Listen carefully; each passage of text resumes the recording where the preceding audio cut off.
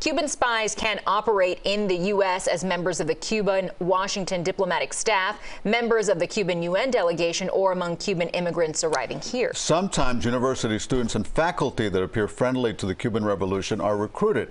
As CBS News Miami's Hank Tester explains, Victor Manuel Rocha's arrest reminds many of the history of Cuban spies in South Florida. Broadcast out of Havana, a radio station sending coded messages to North America, called a numbers station. Who's listening? Cuban spies, Cuban operatives in the U.S., and there's lots of them. Guy Lewis, former United States attorney. There's been a long-standing presence of spies and espionage here in the United States, directed by and on behalf of the Cuban government. Cuba peddled secrets. Foreign actors such as Russia and China, who operate spy listening posts on the island, and to Iran. Notable as former U.S. diplomat Victor Manuel Rocha was arrested, accused of being a Cuban spy for 4 decades, Cuban President Miguel Diaz-Canel was arriving in Iran, meeting with top officials. They, too, are consumers of Cuban intelligence gathering. They bartered it. They sold it. They used it to establish relationships. And the Cubans are good at it, regarded by government and private security experts as the best on-the-ground espionage operation in the world. Peter Lapp, former FBI agent, arrested Ana Belén Montes, Cuba's super spy. Cuba is so good at penetrating the U.S. government, unfortunately.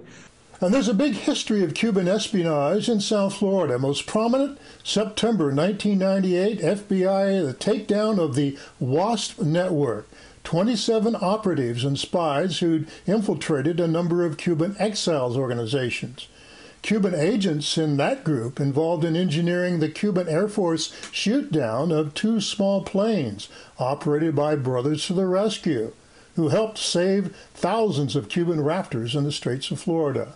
3 U.S. citizens and a permanent U.S. resident died in the incident. That caused the U.S. government not to get closer to Cuba, and that helped Castro stay in power. During the 1996 Brothers to the Rescue shoot-down crisis, the Cubans had their super spy, Ana Belén Montes, embedded in the Defense Intelligence Agency and the Pentagon. And the recently arrested Victor Manuel Rocha was stationed inside the U.S. Interest Section in Havana, both allegedly reporting to the Cuban Intelligence Service.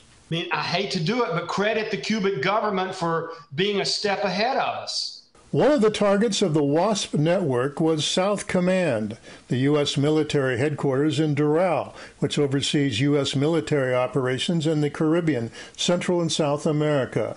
The WASP network could never penetrate, but the most recent accused spy, former U.S. diplomat Victor Manuel Rocha, did. This gentleman here in Southcom, very, very disturbing information.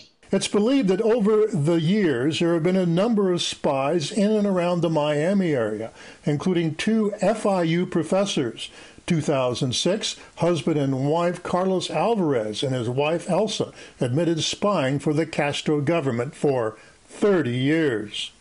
But certainly a lot of folks that have conspired with Cuba against the United States from an intelligence perspective and a policy perspective. As the case unfolds against Rocha, a 40-year veteran of government service, we'll learn way more about how Cuban spies have operated in our backyard.